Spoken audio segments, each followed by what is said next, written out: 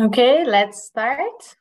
Welcome everyone to this webinar entitled Healthcare and Chat-GPT. I am Maria Vasiloglu and will give you a very brief overview and introduction to the webinars in general and some housekeeping in order to run this webinar as efficient as possible.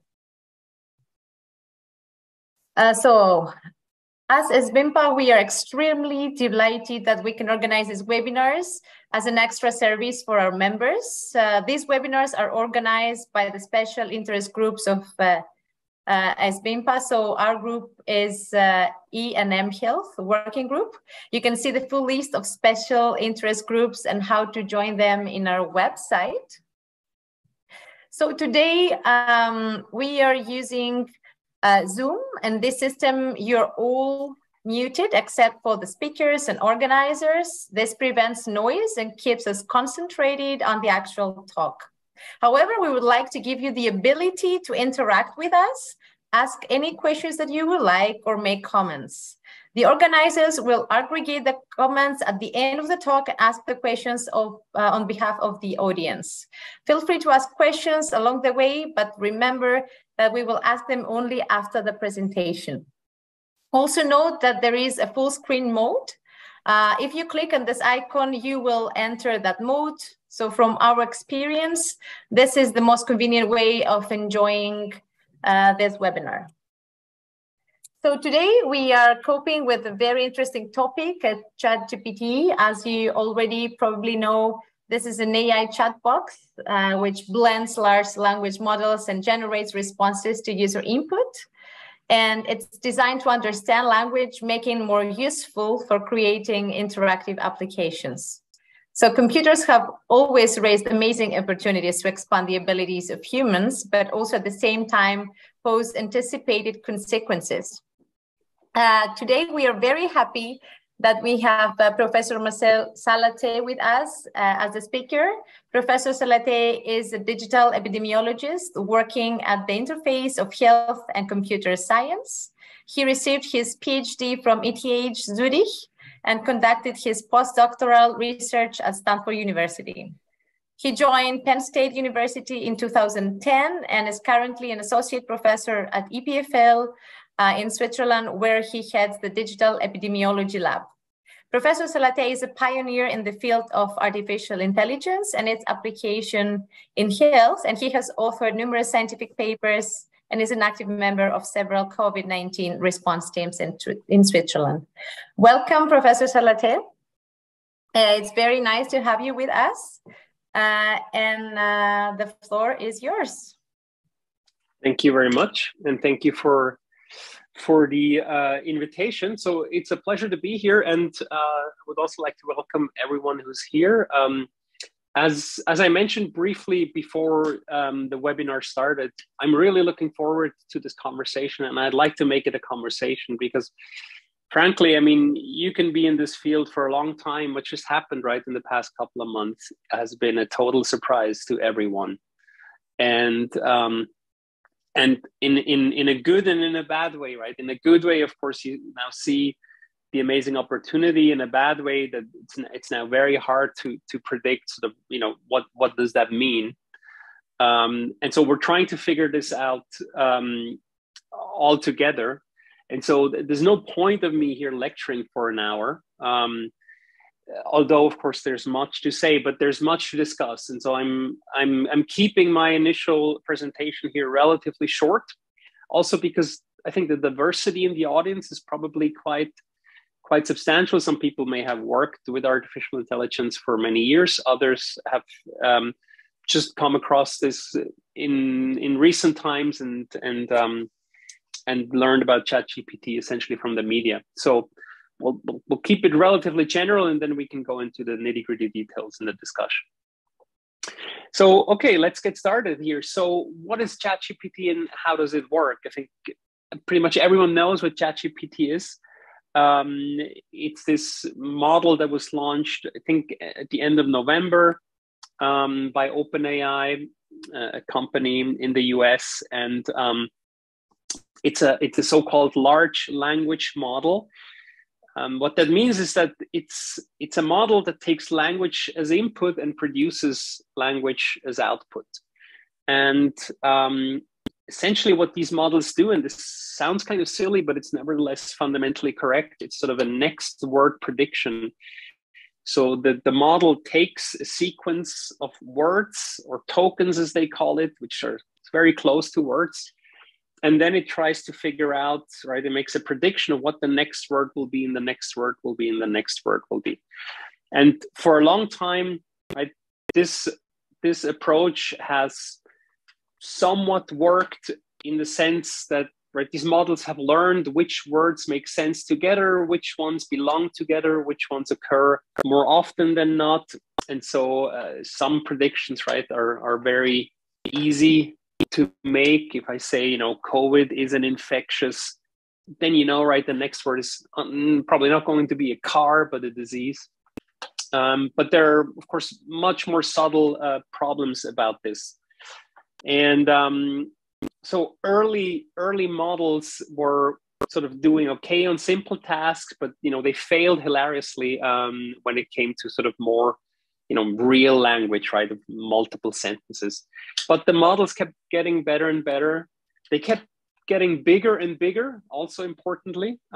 They started to be trained on more and more text, right? They need text to be trained on, just like image recognition models need images to be trained on. Those models needed text to be trained on. And now we're just, over time, right, we have come to a stage where everything has come together. The technology, the algorithm infrastructure is very powerful. It's called transformer. It's the T in Chat-GPT at the end. This is a relatively new technology. It's published, the first paper on the transformer architecture was published in 2017 by Google, notably. And then the data, right? Well, there's the internet, right? That now provides access to almost all of human knowledge. And then this is very expensive computationally, but now, right, we have the cloud infrastructure that makes this possible. You need a lot of money to do that. And, you know, OpenAI did have a lot of money, particularly also from Microsoft, to do that, but it was very, very expensive to train that. But so now you have this combination of these three things, right? The right technology in terms of the algorithm, the massive amount of data, and the massive amount of compute power. And you bring this together and you get Chat-GPT.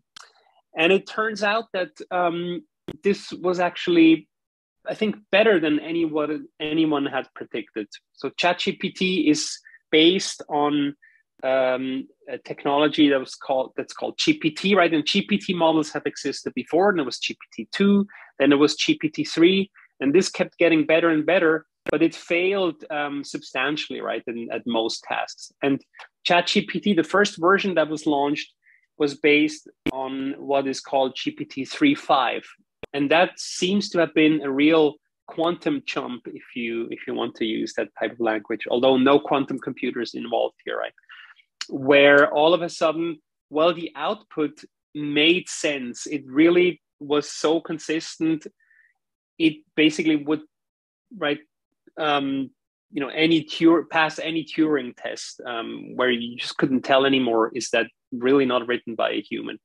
And then, right, just shockingly to many, I think just a few months later, OpenAI released GPT-4, which again was a massive improvement. So GPT 3.5, the original Chat-GPT, sort of was doing okay, and, you know, amazingly, it could even do some exams, but then not some others. And then GPT-4 comes along, and it can basically do all exams and passes all of them across disciplines. So that is, in a nutshell, right, what Chat-GPT is. I call it a calculator for words, because that's what it is. You used to have numerical calculators. You would input numbers and you get numbers out. Of course, at the end of the day, right, even GPT technology is an algorithm. So ultimately, right, numbers go in and numbers come out. But words are translated into numbers, and then they're translated back the numbers into words. So from a user interface, right, you put in words and you get words out. And this works so well that we're now find ourselves in this situation that we're having to talk about this, what this means for things like healthcare. Good. Next point. So some obvious applications of Chat-GPT in healthcare, right, have been mentioned by many others. I concur with many of those. It depends, of course, a little bit who you talk to. So if you talk to physicians and people really working, right, in the hospital or directly with patients, right, they will often tell you, well, they're excited, for a kind of a decision support system, or even simply, right, something like, freeing yourself again from all the note taking that you have to do. This also depends a little bit where people are geographically. It seems to be particularly bad in the US. I've noticed, just having spent a sabbatical in San Diego, where, most doctors really complain quite strongly, right, about the fact that they have almost no more time for their patients because they're doing all this busy work, taking notes and feeding the systems and filling out forms. And of course, if you now have a kind of a chat bot that could sort of do that for you, that can understand what you say and fill out those forms potentially correctly, right, that could be a big deal. That's a lot of the discussion that I'm seeing is around that, this whole notion that ChatGPT will finally free physicians from the burden of technology and make them healers again. This is sort of the language that is being used. I think that's an interesting application, and we can certainly talk about that. One thing that is pretty obvious to me, and I think to almost anyone, is diagnosis. To put it provocatively, you could say, again, provocatively, a doctor is a kind of a Chat-GPT where you input a diagnosis and you output, right, a description, right, of a situation, and you output the diagnosis with concrete action plan what to do. Now, obviously, Chat-GPT is not there, but it's not unlikely, right, that we'll get to a point where for certain use cases, this can be done quite well. And we already know from pre-Chat-GPT technology that we're making headways for certain scenarios, right? Simple scenarios where that is possible. I think Chat-GPT and the GPT technology in general raises the bar and makes that possibly, will make that possible for more complex scenarios as well. Another third big part where I see this play a huge role is actually in human engagement. And again, depending on who you talk to, people find this either incredibly depressing or incredibly exciting. So the idea, right, that you could have a chatbot that actually talks to patients. And on the one hand, right, you can say, what world are we going to live in, right, where machines talk to humans because there are not enough humans around to do that. But then again, is that so bad, right? Imagine, there are use cases that have been shown, that have been discussed, right, where people really need a lot of engagement, almost constant engagement. Mental health could be one of the areas, right? Caring for the elderly could be another area where we simply don't have the people that are there 24/7. And if a chatbot could at least support this for some time, but eventually maybe fully take over, this is something that excites people. But again, I'm finding very diverse views on that, from complete no-go to this is the future. But this kind of engagement, of course, these are extreme examples. But I think many ways, right, we are truly now getting into the time where we have talking computers. Our entire interactions with computers in the past have been basically visual user interfaces. In the beginning of our computer age, right, it wasn't even visual, right? It was just text input, and then people invented the graphical user interface, and that's the area that we live in now. you have graphical user interfaces, and almost everything is based on that. And now we enter the area of spoken or human text-based user interfaces, right? What Siri kind of promised and failed to deliver since 10 years, even today, is now really at the doorsteps. And that is going to change a lot of things.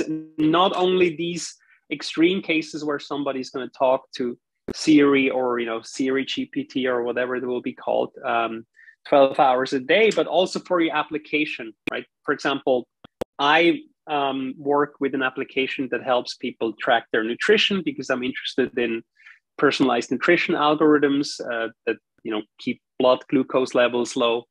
So yeah, this works, right? We have the technology that this works, but of course, as all of you who work on those kinds of problems, for example, working on nutrition, know that it's really hard to keep people engaged in this kind of activity because it's just an app and the app doesn't really talk to them.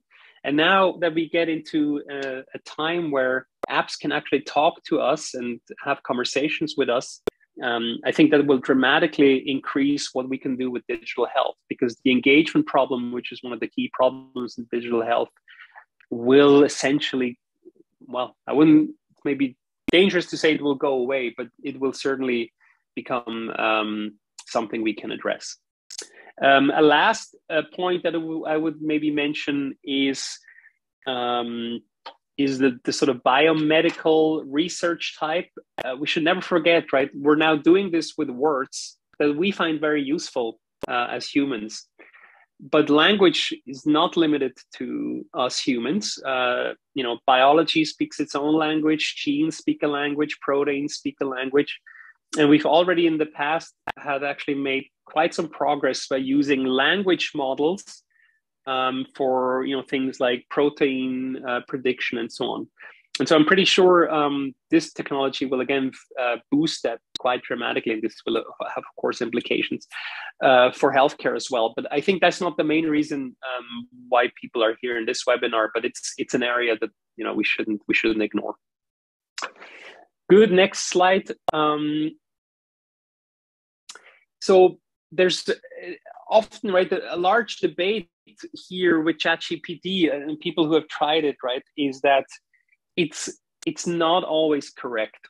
And this confuses people because we're used to machines being correct, right? We're used to the calculator type of model, which, when you input a sequence of numbers with a sequence of operators, it gives you a clear, verifiable result, and it's always correct. Why else would you build a machine?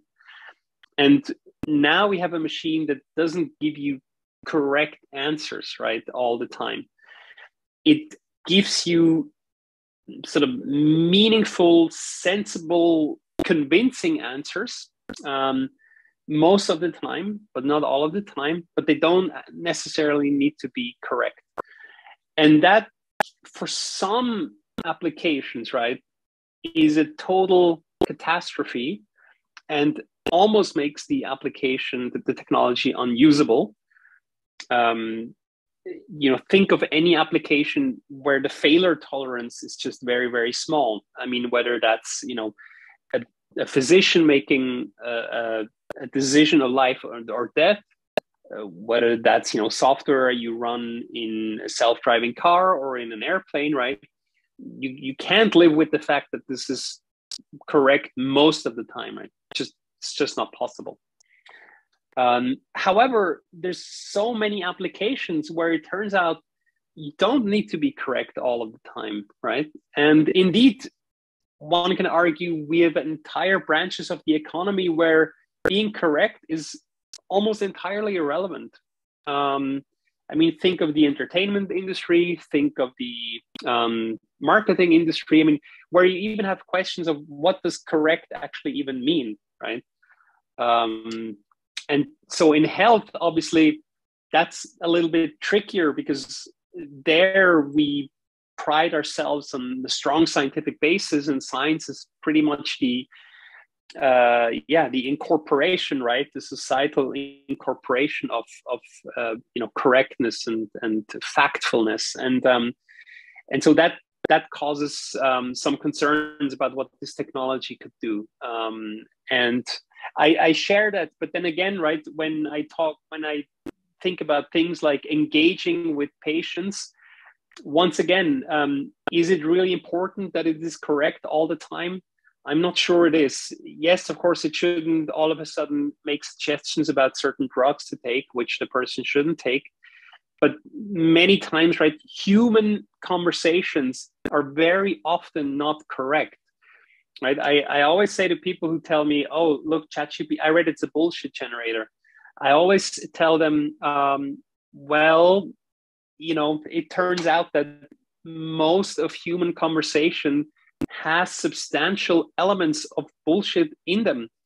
And that's what makes it human at the end of the day.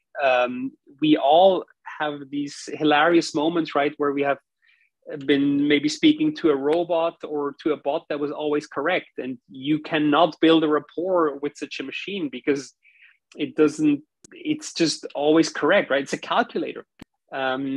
So, you know, the ability to bullshit, actually, depending on how you look at it, can actually be a strength for human engagement. Again, that you can consider that a very depressing view on humanity.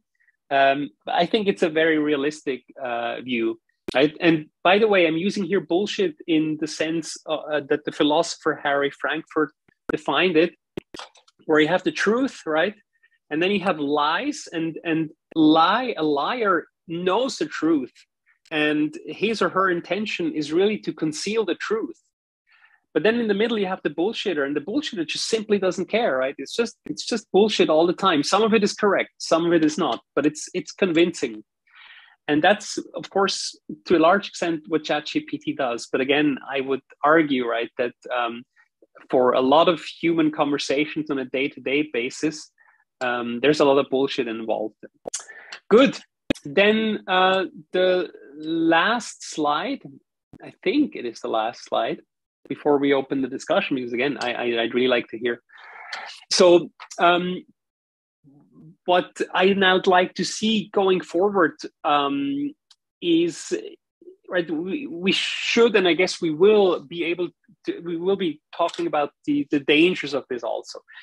And that's very meaningful, and it's something that currently is very much in the media, not at least because of this famous letter that was published that asked for a pause of research for 6 months. But many people have, of course, raised ethical concerns about AI for many years. Now that topic is just on steroids because of the speed at which things are developing. And so, right, there's questions about how we should deal with this. So my view on this is, I have 2 points here. Of course, my view is more complex than that, but those are the two that I want to share. The first is that I think from a medical perspective, right, we seem to be building a kind of a brain, right, that can truly reflect the medical know-how that humans have developed over time. And that per se is, of course, an incredible achievement. In that case, right, it's just very questionable whether such power should be really in the hands of 1 or 2 entities, especially given that most of that knowledge, right, was generated by all of us, right, over many decades and generations and centuries.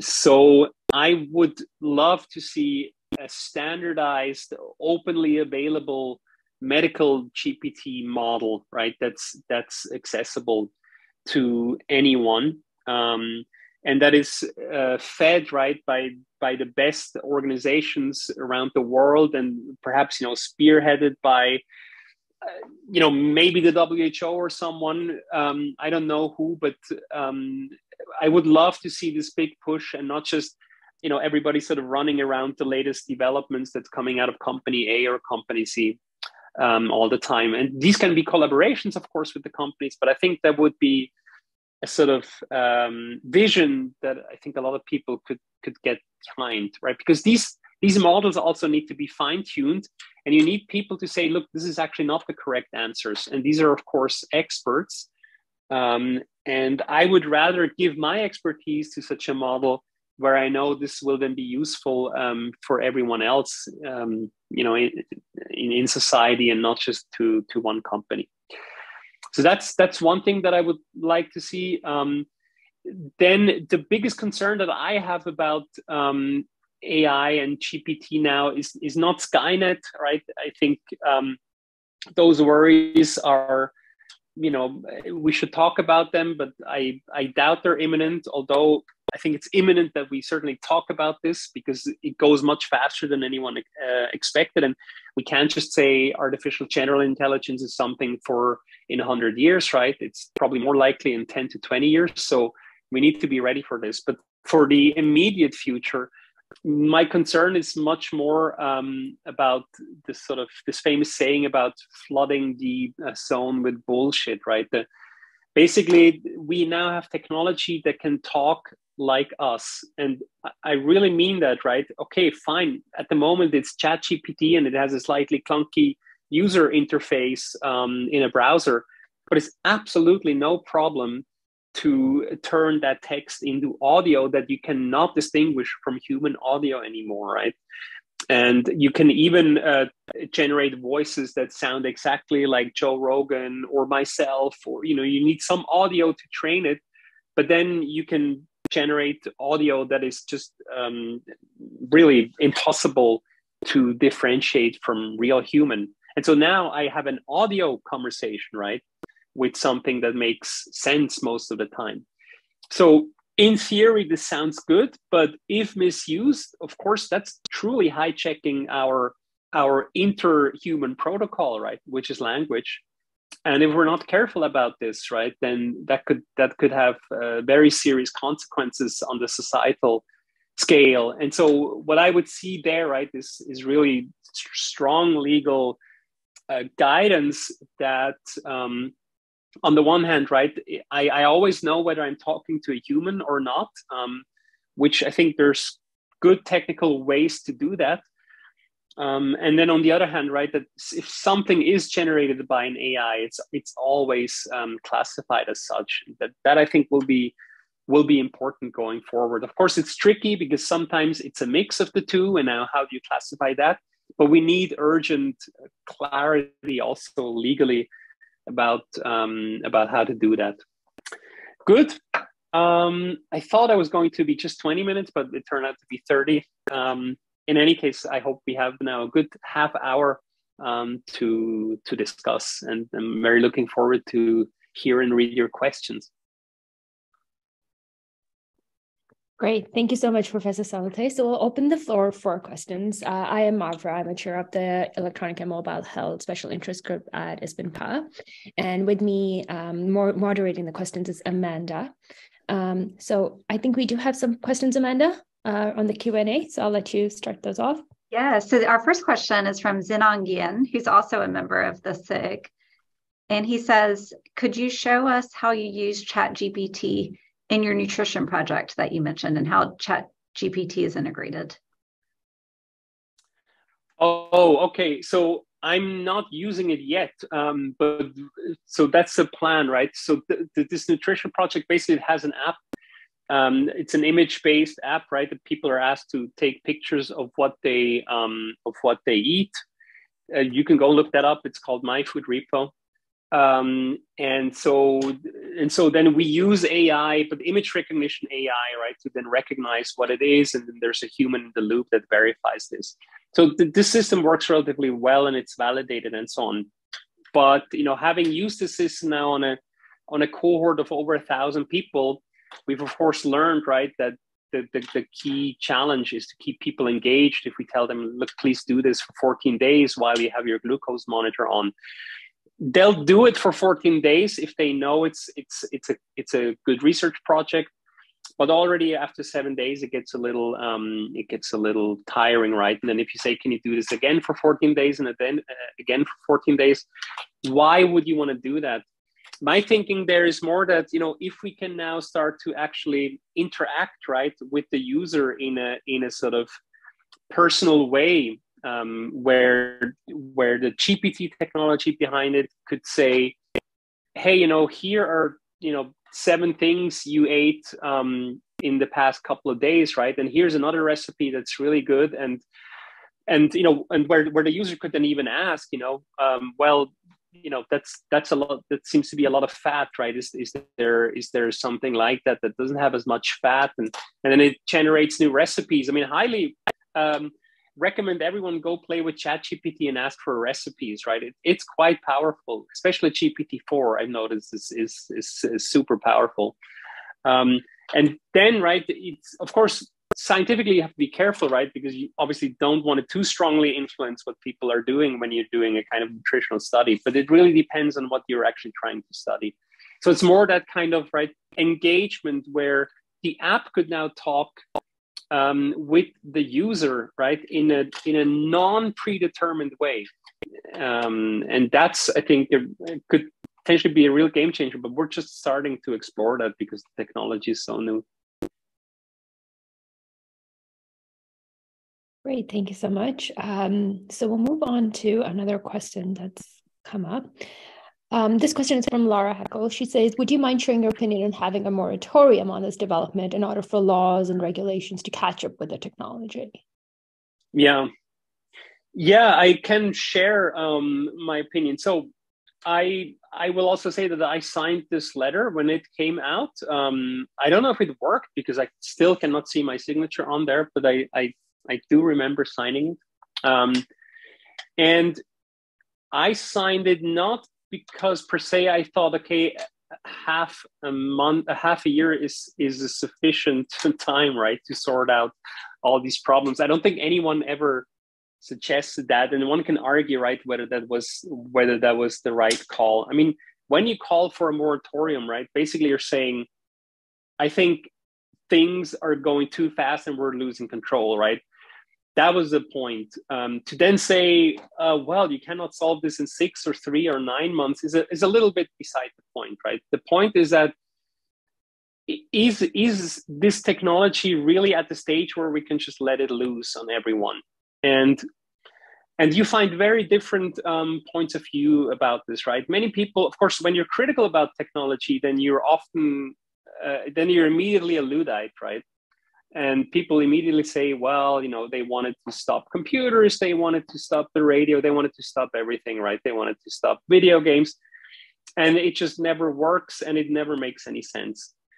And at the end of the day, well, technology is like a knife, right? You can certainly slit open a throat, but you can also use it for really good things.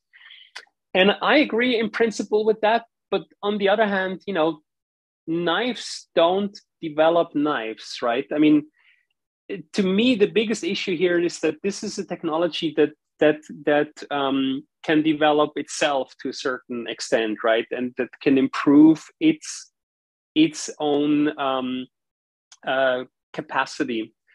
And so the speed at which things are now happening, right, is absolutely incredible. I mean, even just 2 years ago, you could write an opinion piece somewhere, right, in the New York Times and warn of the impending AI winter, by which people mean, right, nobody's going to be interested in your AI anymore. It's all hype. I mean, even today, people use hype, right, when they talk about Chat-GPT. And I'm like, which part about the word hype do I not understand, right? Because for me, hype means overinflated expectations. And if anything was the case, right, in this case, everybody had completely underinflated expectations about how fast this technology is moving ahead.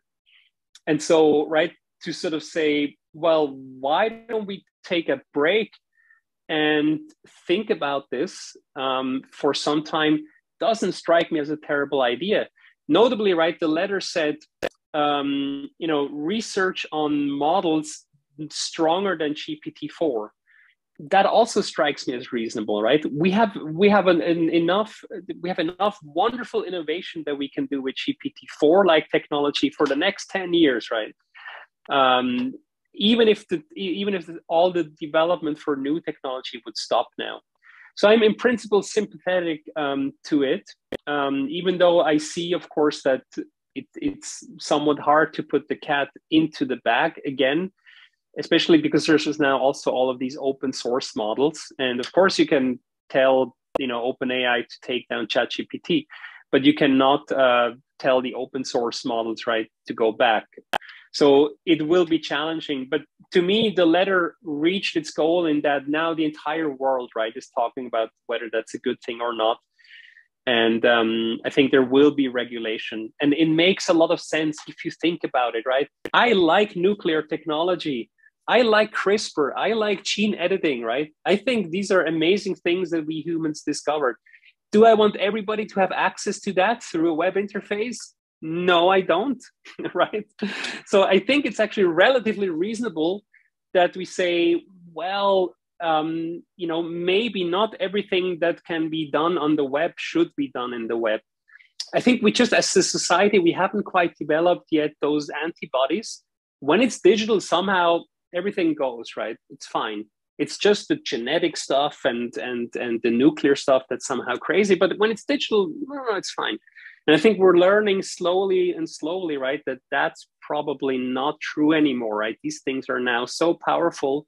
I mean, it starts with this discussion about whether social media is actually kind of a health concern, right? Especially for adolescents. That evidence is now coming up, and so possibly, right, that there has to be regulation about this.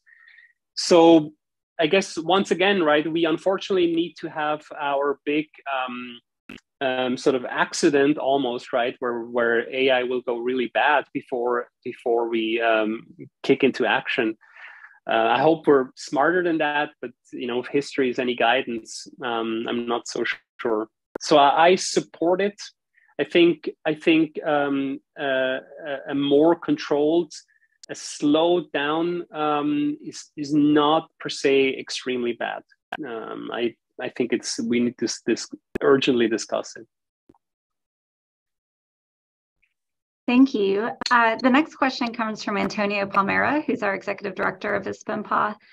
And it touches on the point you made about using GPT in conversations, in medical conversations with patients. So he asks, do you know of studies that tested the accuracy of answers from GPT against healthcare experts? And if so, what are the average accuracy? And can you point to any groups that are looking into this? Yeah, I'm aware that some people are working on this. I've seen some preprints, but I haven't yet seen or read in detail any peer-reviewed papers that would have given me good answers about that. Given though the onslaught of activity in this space, is entirely possible that I've missed that. So if anyone in the audience has that, please post them. At the moment, most of the things that I've seen are more sort of the pieces about what this could do. But I know for a fact, right, that people are now looking at this, and I've seen some early comparisons already that were quite good, but I don't think they were peer reviewed. And it once again, right, it showed you the diversity of use cases where it worked just essentially perfectly, and then use cases where it failed perfectly. And we'll have, but I'm as interested as in you in finding good published work on that as it comes out, because it's coming out on a daily basis. Great. Thanks, Marcel. So the next question is actually related to that, and it's something that I was also thinking about. This is from Damien in the audience, and the question is, my experience using GPT-4 extensively to help with software development is that it does occasionally hallucinate, brackets, and apologize profusely when I point out its errors. But generally, it is incredibly useful. Do you think we will always have to double check the answer Chat-GPT gives? That is a great question. And I'm struggling with this myself. I mean, to make a very trivial example, as you probably can tell, right? English is not my first language. So when I write, now I find it incredibly useful, right, to go to Chat-GPT and ask, is this actually correct in terms of English? And I've noticed it somehow seems to be moody, right? At times it gives me like a complete rewrite and like, no, I don't want to, right? Like just fix grammatical errors, right? If there are any. And other times it says, this is correct. This is so well structured, right? It's like, it makes me really feel good about. And then I say, are you sure? Are you saying there's not a single mistake in this text. And then it says, oh, I apologize, right? Upon closer inspection, I noticed these 3 issues. And it's really tricky, right? Like, why would it do that? I mean, I don't think anybody understands this. And of course, right, that same phenomenon applies to any situation where you point out an error. Well, that's great. You know the answer, but sometimes even just asking, are you sure, right? Then it kind of becomes unsure. And now you don't know, right, where you stand. I mean, with English, of course, it's a trivial example, like that there's a correct answer at some point. But with other things, I find it quite confusing how that works. There's also this notion that it's been shown, right, to give much better responses if you ask it to reason step by step. If you give it, right, a question, it will sometimes give you an answer, it will just fumble. If you say, reason through this problem, right, also mathematical problems, step by step, then somehow by chunking it up into chunks, splitting it up into chunks, it will get better answers. So these are all things, right, that we're sort of trying to figure out. And again, there is no, like, that's also part of the reason why I really want these large scale sort of standardized models, because now I can do some tests, right, with Chat-GPT, but then, OpenAI may change Chat-GPT tomorrow and not tell me anything about it. And then, none of this will be reproducible. I mean, already, right, in principle, none of the research that you do with Chat-GPT is reproducible. And that's, of course, going to be a huge problem, going forward. But so just philosophically, and practically, I find it quite interesting, right, to figure out how can we make sure we get reproducible and really higher confidence answer from these models. But at the moment, it's very much a conversation. It's strange. Thanks, Marcel. Just to elaborate on this point, and this is just something that I'm thinking about, for children and adolescents. So it's like, well, how do they develop new skills? Even when you take writing, for example, if I can tell Chat-GPT, just write for me, then I'm like, am I actually learning anything? It's like when we were young, we're like, why do we want to learn math? We have calculators, but it's like that question comes up now. Why do we need to learn anything? We have Chat-GPT. Yep. Yeah. So this is a good question, and as you can imagine, right, anyone who's working in any educational environment has this question front and center, right, all the time now. I'm teaching a class right now at PPFL on digital epidemiology. I have exercises, right, and when ChatGPT came out, right, of course I tried it. And it would get most exercises correct, but it would make subtle mistakes. And I was really happy, right? Because I was like, okay, this is how I can figure out, right, whether they cheat or not. Then GPT-4 came out and no, everything was correct, right? Just everything, even the subtleties. So now I've essentially given up on that. And I actively encourage, right, the students and say, okay, right, as you sort of start to engage with this content, right, and start to sort of, solve these problems, try to use ChatGPT as a tutor, right? And try to figure it out. Obviously, if you just put in the question and then take the answer, yes, that's correct, right? But when the exam time comes around, no more ChatGPT around to help you, right? So don't be stupid. And I think that's something we just have to teach, right? I have children, at school age, teenage, and I'm telling them the same, right? I mean, to learn, I mean, use this right now. You have a tutor, but if you do your exams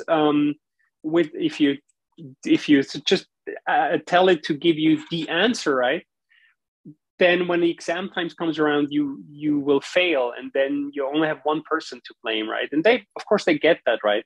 Now, will they heed the advice when they're under stress, right? And, the sun is shining and they rather want to go out and play football rather than take care of this homework that's due tomorrow? That's another question. But in principle, I think people will come around to the fact that this actually prevents them from learning relatively quickly. I'm actually really curious to see this at DPFL. to see if we will see an effect. Right now, this is the first semester where students could in principle fool themselves and then get the bill, right, during the exam. And that could be a big shock for the system. I'm thinking that the students are smart enough to realize that they would be sabotaging themselves. So I'm not so concerned, but it will be interesting to see how long it takes the system to adjust to it. Thanks, Marcel. Yeah, I think the idea is really in the future, not just the future, like even now, to educate everyone about ChatGPT and its limitations to a certain extent and what it can and cannot do for us. What I would like to do is actually pass it on to Antonio, who's playing around with ChatGPT. Antonio, do you want to just highlight that example you were just doing right now? Thanks. It was related to my question regarding the accuracy. And I was asking ChatGPT 3.5, not ChatGPT 4, and it provided me an answer.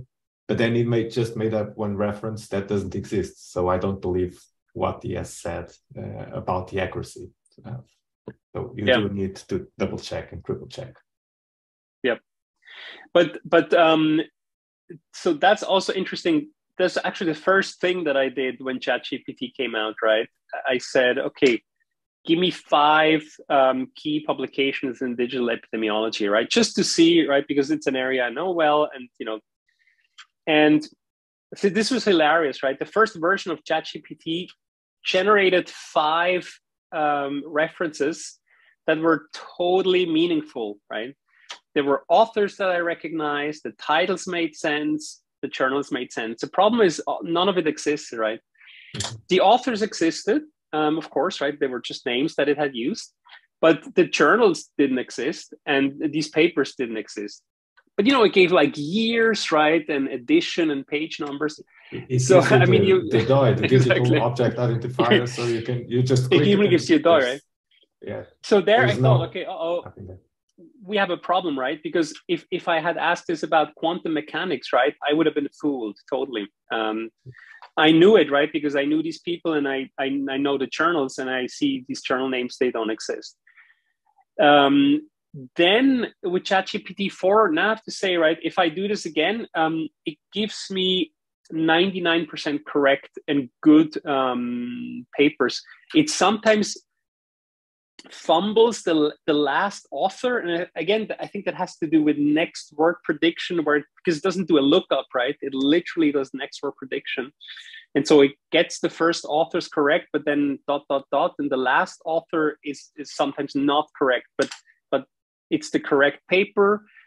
It makes a 1-page summary that's correct, the DOI is correct, and the link is correct. And so that to me was a bit of a sort of be careful type of moment, right? When I know a lot of the conversation where people are walking around are based on their experiences with 3.5, which may already have been something that's almost entirely solved, right, by GPT-4. So ChatGPT being wrong, I think it's a very important topic, but we shouldn't use it as an argument to say this technology is going nowhere, and that's not what you wanted. But just as an example, that this things are moving very, very quickly.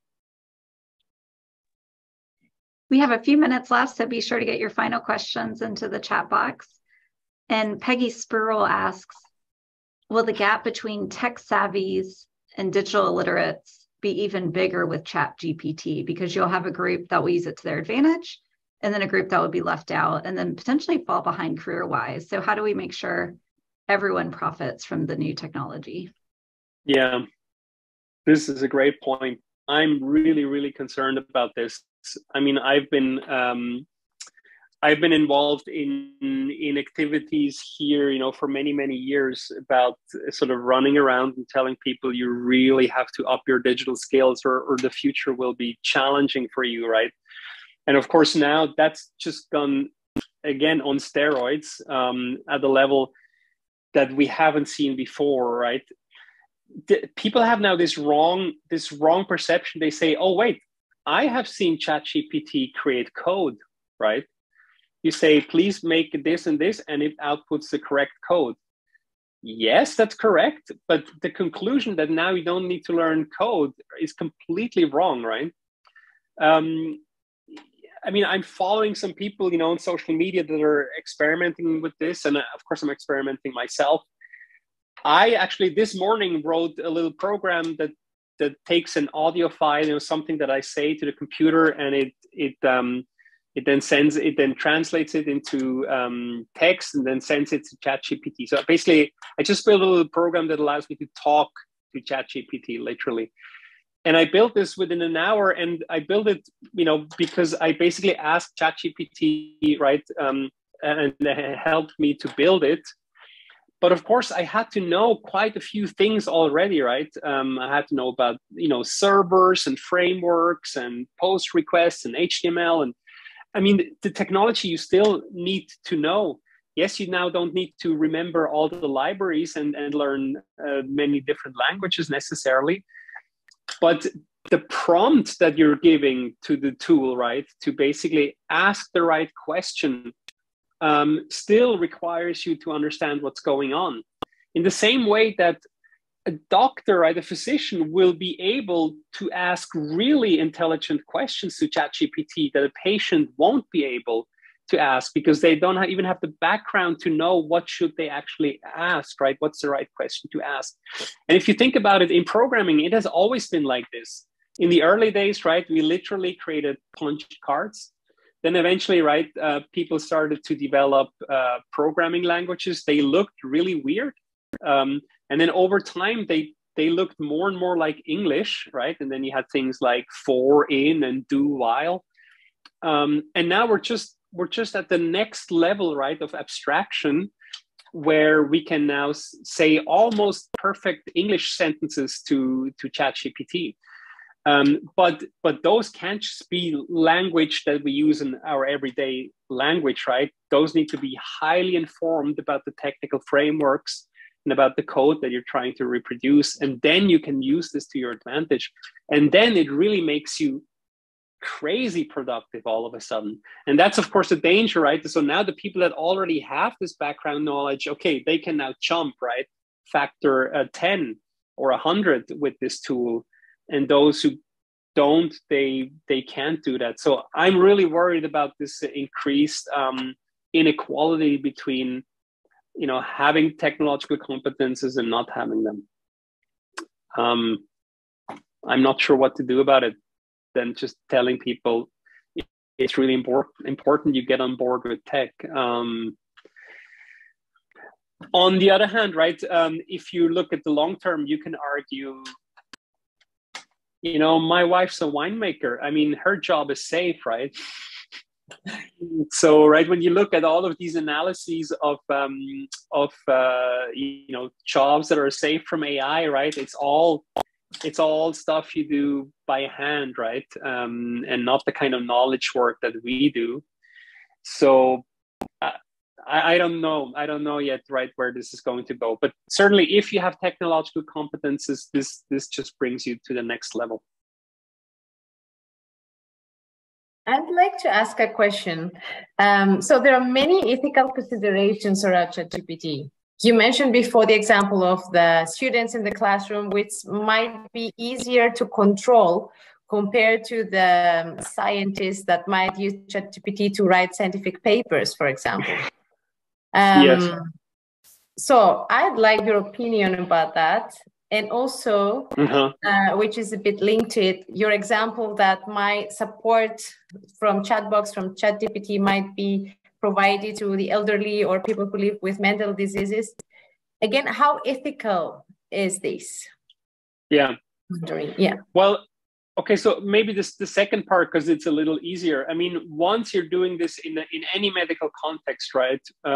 Well, right now you have a fairly solid ethical framework, which still applies, right?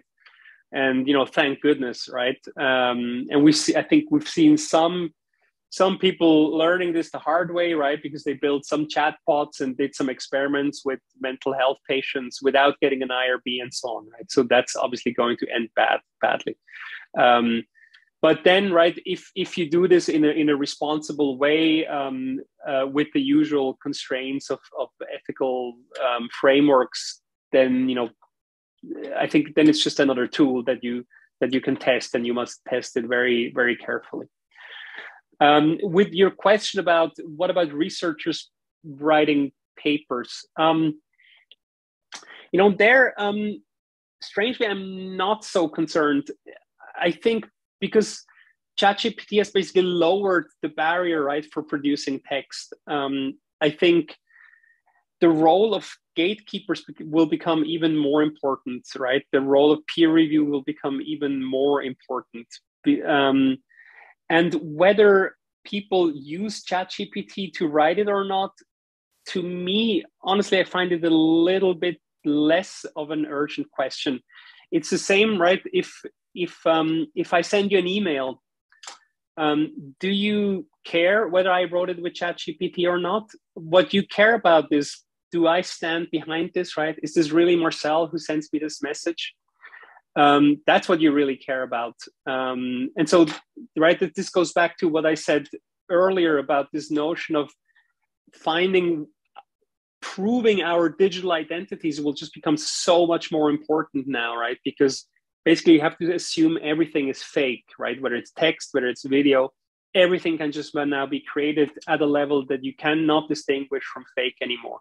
And so it becomes very important for me to have confidence in, oh, this message is from Maria, right?